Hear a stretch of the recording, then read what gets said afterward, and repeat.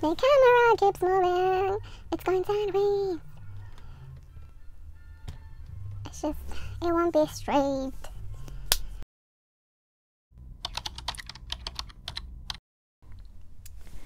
Hello everyone, welcome back to a new manga video. I hope you guys are doing okay. As you guys already saw on the title, I will be sharing with you guys my top 5 favorite manga of last year, 2021.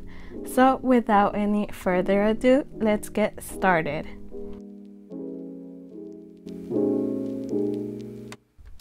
As I was trying to come up with the list for this video, I noticed that I didn't read a lot of shoujo because there's a series that has kept my attention throughout since the day it was released, and that is Jonah of the Dawn. That's the first volume and the second volume. What is Jonah of the Dawn about? I think this one is a favorite for a lot of people, but if you don't know about it, let me tell you. In this story, we follow Jonah, a pampered princess, but soon she will have to leave the palace because there's a family drama. There's an assassination within the palace, and she has to fight for her life as soon as she leaves the palace. We see her grow as a character and she stops being a navy princess. We also have a couple of other characters, which is Hawk, the one that's in the second volume. We can see him there. Hawk is her bodyguard and is also the love interest. But we also have other characters like the dragons, which are part of a legend that will help bring peace to the kingdom. Okay, moving on to the shonen genre. I have one that's, I think it has become a lot of people's favorite, which is Spy and Family, the first and the second volume. So like I said, I think this one is a well-known one. It's a favorite one for a lot of people. I mean, it has action, comedy. Who wouldn't like it? So if you guys have not read it, let me tell you what this story is about. We follow Twilight. He's a spy, and for his new mission, he needs a family team.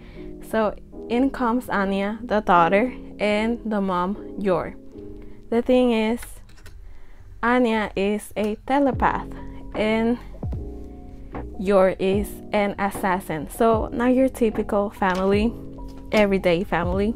Even though Anya knows the secrets, identities, I guess, of Yor and Twilight and Yor are completely oblivious to the other's real job. She gets involved on both of their jobs, with Twilight being a spy and Yor being an assassin, as she can read their minds and their thoughts.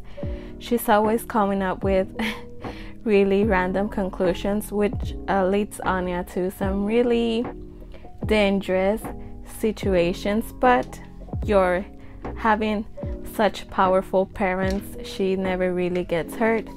And it's a really good manga. It has action, it has comedy, it has Anya, which she makes this entire series really wholesome. And I'm going to stop talking here, or else I won't be able to hold back and tell you guys spoilers for this series. But yeah, I hope you guys, if you guys haven't read this one, please give it a read. It will not disappoint. It's really good. The comedy is, it's just great. It's great.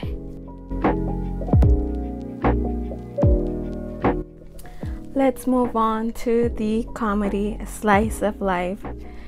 I feel like even though this one does have a lot of fans, I don't see it being recommended a lot.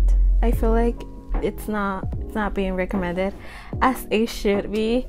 And the one that I'm talking about is The Way of the House Husband, Volume 1. And here we have Volume 2. So, what is this story about? This manga, The Way of the House Husband, is amazing. I love it. Like I said, it's a slice of life. It has comedy. So in this story, we follow the daily life of a ex-Yakuza member. We see him taking care of his household. He cleans his house. He does the cooking. He does the laundry. And we just see him on a day-to-day basis. So because of the way he looks, he sometimes gets the attention of the police. So the police sometimes see him and they're thinking he's up to no good, but in reality he's just going to the supermarket to grab his ingredients for dinner and all of that. This one is a really good one if you just want to relax, have a good time, don't think about anything. This one is the one I would recommend. It's amazing. I recommend it a lot. You should read it. Go and read it, actually. If you are going to read any of these mangas that I'm talking about right now, it should be this one. We have another slice of life. If you are looking for the definition of wholesome, this is the one. I'm talking about BL Metamorphosis. I hope I'm pronouncing that right. Volume 1 and Volume 2. So, if you guys have not heard of this story, or if you have heard about it or are interested in reading it but you're not sure if it's your cup of story, let me tell you what this story is about. Again, if you are looking for wholesomeness, this is the one. This story follows Ichinoi, a grandma living a peaceful day-to-day life. One day, she goes into a bookstore and she buys a book. When she gets home, she starts reading it, and it turns out she ended up buying a BL story. She's fascinated. She's like, where has this been all my life? Which I relate to when I first read BL. So she goes back to the store, and in that store she meets Urara. Yeah, Urara. Urara works at the store. She's a BL fan. She reads BL. Urara, I mean. And they start a really wholesome friendship as Urara starts to introduce Ichinoi into the BL world, and it's really wholesome. You get to see them interact in a really cute way.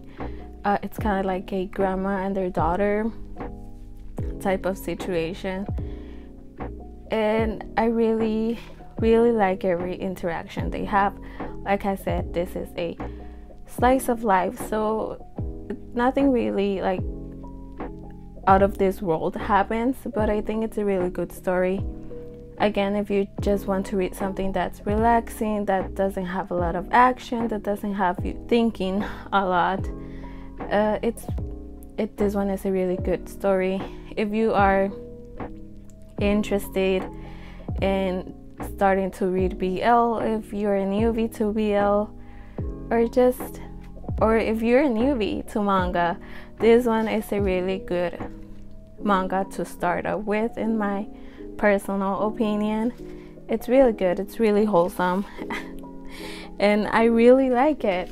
I really recommend this one for anyone, actually. Anyone can read this one. And let's move on to the last one.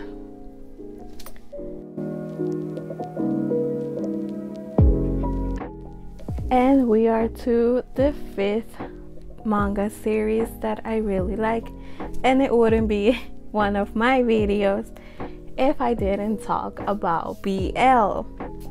So this story that I have, the last one, was my favorite BL that I read last year.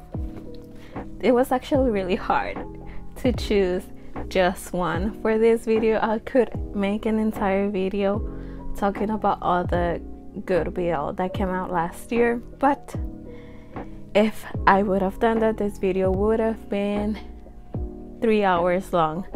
So I don't bore you guys, I decided to just make it one, and it's Cherry Magic 30 Years of Virginity Can Make You a Wizard. So if you are looking for a funny, cute read and not really your typical BL story, I think this is the one for you. So in this story we follow Adachi, who is a 30-year-old man who has never had any spice in his life.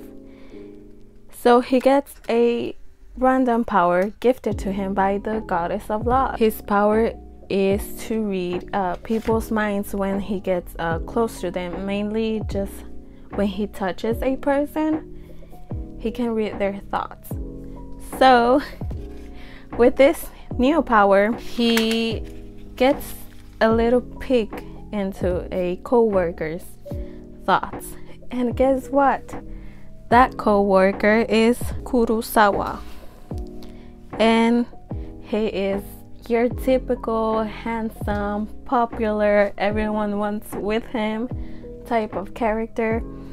And when Adachi bumps shoulders with him inside the elevator, he gets to read his thoughts, and what he finds out blows his mind, which is that Kurosawa has a crush on someone. So Adachi is like, oh my god, I wonder who this person is, who's the lucky lady. Little does Adachi know is that Kurosawa has a crush on him. So after Adachi learns this tiny little detail, he's I'm sorry, I just remembered something. Oh my god. He doesn't know what to do. He feels like he has to keep away from Kurosawa, and he's like panicking, and it's funny and it's really cute. I feel like it sometimes gives me secondhand embarrassment, but it's a really good story. It has comedy again. What's up with me in comedy? I read a lot of comedy last year. Yeah, overall it's a really cute story. Again, not your typical with the whole power, unless you're reading a fantasy BL, right? But I think it's really good. I really recommend this one. I think this one would be really good for anyone that's trying to start in the BL world and doesn't know where to begin. I think this one might be a really good way to start, in my personal opinion. I do keep in mind that this one is a 18+ manga, so if you are underage, please do not read it. If you guys would like me to recommend BL mangas that are for all ages, please let me know down in the comments below, and I would gladly do it. I don't want anyone to end up being traumatized like it happened to me when I first started reading BL. Anyways, we have reached the end for this video. I hope you guys enjoyed it. I hope you guys liked it, and I hope you guys have some new manga recommendations. And if you were interested in reading any of these mangas, I have now pushed you in that direction for you guys to read it. Anyways, I hope you guys have an amazing week, an amazing month, an amazing day, and take care. and I will see you all on my next video. Bye bye.